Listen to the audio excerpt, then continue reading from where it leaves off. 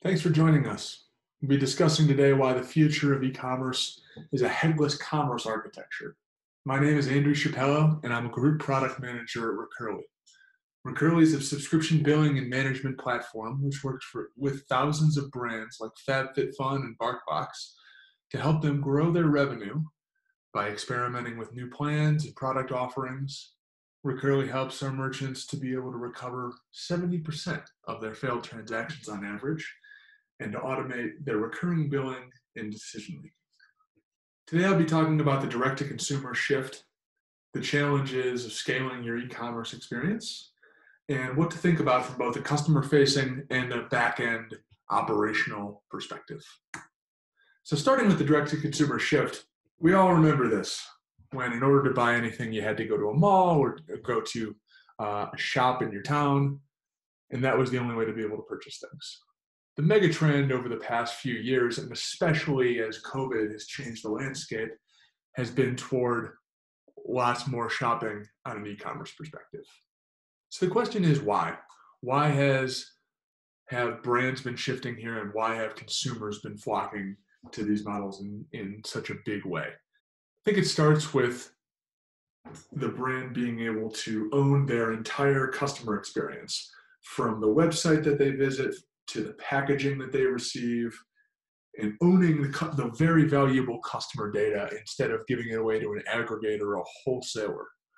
Brands also have the opportunity to build a community, to build brand loyalty, and this helps them to drive the metrics that they care about, like customer lifetime value, their net promoter score, and the margins that they receive from their products.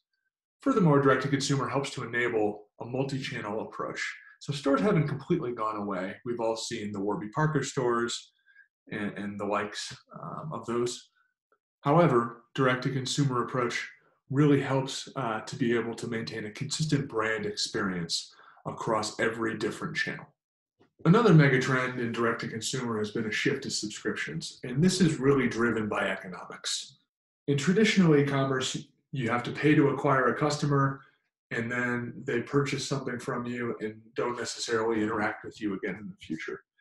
And the subscription movement has really turned this on its head and emphasized monetizing that initial customer acquisition cost and increasing the lifetime value of that customer. We're seeing it across many different industries right now, but especially in direct-to-consumer. So with that in mind, how do you take advantage of these megatrends? You have to find a way to be able to move online in an efficient manner, and there are many challenges to being able to do that. So you'll see this diagram on the right. There are many different considerations. You have to meet customers where they are, whether that's on a desktop computer, increasingly on tablets and mobile devices, and onto future different technologies like voice and video recognition that will be coming out in the coming decades. So how do you navigate that? It's really not easy. The traditional approach of, say, 10 years ago was you needed one platform which would manage your entire customer experience on the front end and also manage your operational experience on the back end. And the headless commerce approach has really turned that on its head and suggested that there's a better way to be able to do this, because the challenges of having an all-in-one e-commerce platform are really that once you start to scale, once you start to offer different customer experiences, those experiences break down and become degraded. You don't have very much flexibility in terms of the personalization that you can ask to offer to customers. You don't have much flexibility in the types of engaging experiences that you can create with these customers when they visit your website. It takes a long time to be able to implement new buying patterns, new payment options. And this is something that businesses today just can't afford to wait for. They need to be able to add them quickly, need to be able to respond to an ever-changing and ever more competitive market. So consider this.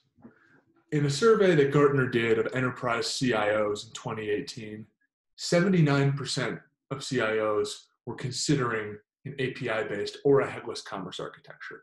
And you can think about this in a similar context to the SaaS industry, where best-in-breed software has been the trend over the last 10 to 15 years, where you choose a system for a specific purpose, not for its suite of applications, but for how it solves a specific need.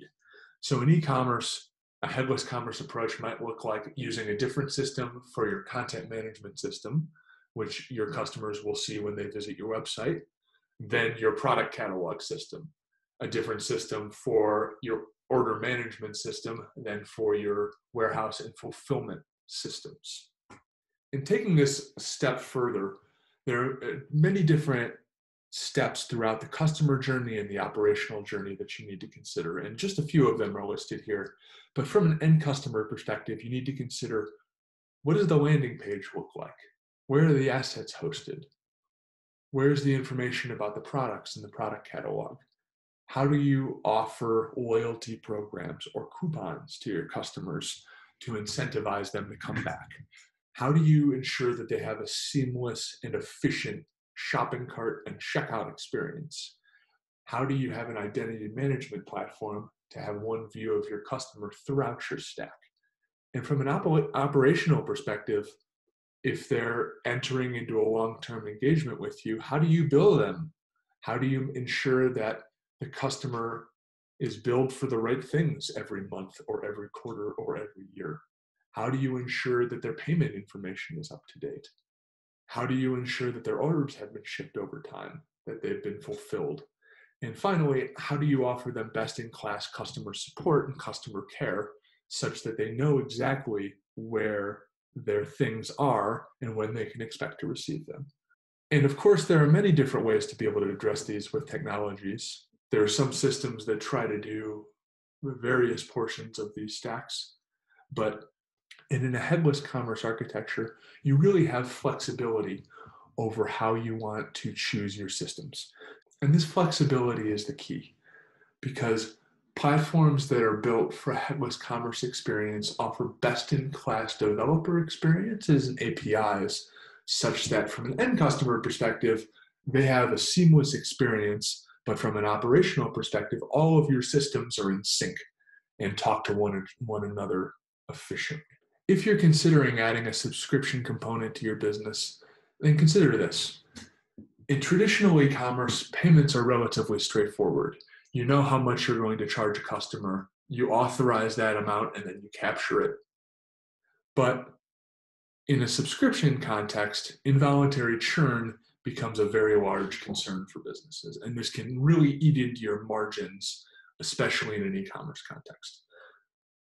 So as you're considering the move into subscriptions and increasing customer lifetime value, consider finding a partner who can help you scale, who can help you navigate the complexities of working in a recurring revenue business. So just to wrap up, we've discussed today that the e-commerce and headless commerce architecture is inherently complex because the customer journey is varied. There's not a one-size-fits-all approach, and brands are approaching this in many different ways and are really looking to make their mark with their customer base on offering a better customer experience. So as you're considering how to offer that best-in-class experience, think about finding a partner who can help consult with you to help you scale and share the learnings that they've had working with other merchants. Thanks very much for your time. If you have any questions or would like to reach out to us, feel free to visit recurly.com for more information.